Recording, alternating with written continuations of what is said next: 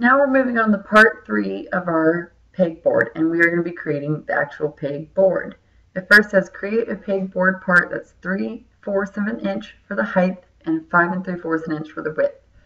So we're going to go open up Inventor, go new, part, standard. We're going to go click start 2D sketch, start 2D sketch. Always click the top left corner. And then here we are. So we're going to go to our rectangle tool, click it in the middle, and it says it is 5 3/4 an inch. And then it says it is 3-4 an inch for the height. Okay, and we're going to click enter. And then we're going to look at it. So right now we have that. Now we're going to go back to our worksheet. And it says the width is 3 inches for depth. So we're going to go back here. So we want to extrude it. So we're going to click Finish Sketch, Extrude. And right now it says 1 inch, and we want it to be 3. We're going to click Enter. Now we're going to go back to the worksheet, and it says with holes that will accept the round and square pegs we designed. Both holes should be properly centered both vertically and horizontally within the rectangular base. So first thing we need to do is scroll up and look at the sizes. So they're 1 inch. So we're going to go back to our sketch, and we need to cut in a 1 inch hole that's circular and a 1 inch hole that's a square. So we're going to go to our view. So we want to cut the top of it. So we're going to right click, new sketch. I'm going to go back to my home view so we can see it. So we'll go to the top. There we go. And we're going to get our circle one first. I'm going to put it right about here and just type 1, enter. Then we're going to do rectangle, and we want it to be even, and we're going to do 1 tab 1 to make it 1 inch by 1 inch. This way our pegs can fit in there. Now, if we go back to the worksheet, it says it needs to be, both holes should be properly centered and both vertically and horizontally. So if you remember to go do this, we want them to both be centered. So to do this, we can do either right click, general dimensions, or you can always click the button up here that says dimension. Now, this, from this point to this point is 3 inches.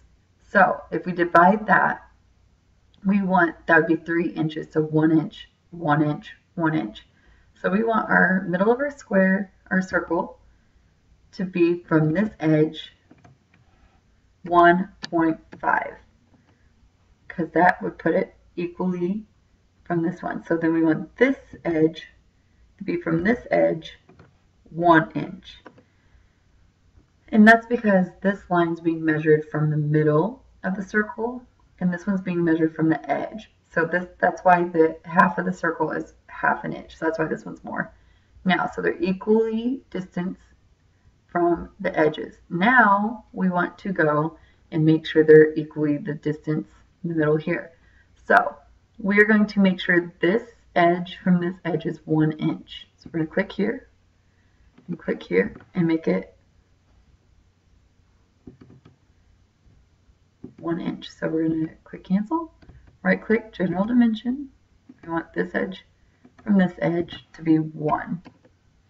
That's because 1 inch here, 1 inch from here, and 1 inch from here makes it perfectly even.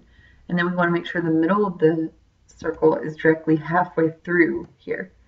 So that would be halfway through of 3 would be 1.5 inches.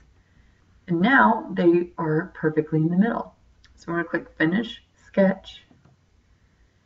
And then we want to extrude them where the pegs can go through them. Because as you can see, you want both, they should be holes. So we are going to extrude them, but extrude them where they go all the way through. So we're going to click Extrude. And we're going to click this one and this one. And see how they're going up? We want it to go the opposite direction so it cuts through. See how it's doing that? Then we'll click the green check mark. And voila, you have your pegboard done. So if you want to check the view, see that it's cut out, you can rotate it and see how there's that. So I'm going to grab my orbit tool so you can see how the holes are cut out. And that is your pegboard. And now you need to go File, Save As, and on the worksheet while we're saving, it says we need to save it as Pegboard. So make sure you go and do that under your H drive.